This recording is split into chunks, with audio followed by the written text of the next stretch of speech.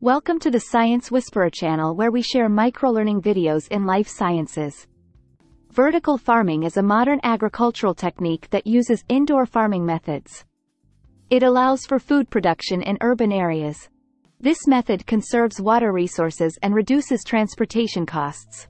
Vertical farming typically uses hydroponics or aeroponics. It also can run on renewable energy. Vertical farming optimizes farming space as it uses stacked layers of crops. This method is more efficient than traditional farming. Vertical farming reduces the need for pesticides and herbicides. It also minimizes the risk of soil-borne diseases. Vertical farming allows for year-round food production. It lessens the impact of climate change on crops. This method increases the availability of fresh and locally sourced produce. Vertical farms can operate in any climate and weather. They can grow any crop that can be grown outside. They can also bioengineer the growth of plants. Vertical farming can have a positive impact on the environment. It can reduce water waste, soil erosion, and land use.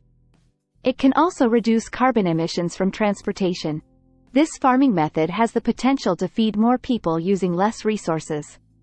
Vertical farming can reduce the need for long-distance transportation of produce. It can significantly reduce the cost of food. Vertical farming can also reduce the impact of natural disasters on food supply. It allows farmers to grow food in controlled environments. Vertical farming allows for more employment opportunities in the agriculture industry. It can promote economic growth in urban areas. This method can contribute to food security and increase access to healthy food. Vertical farming can benefit developing countries with access to limited resources. It can also help countries face climate challenges. Vertical farming can allow for the production of crops without the use of harmful chemicals.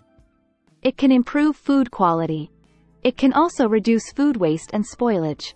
Vertical farming can help people to have a better understanding of where their food comes from. It can encourage people to make healthier food choices. It's important to note that vertical farming does require a significant amount of energy. The initial investment costs can be expensive. However, the long-term benefits of vertical farming make it a promising solution for sustainable agriculture.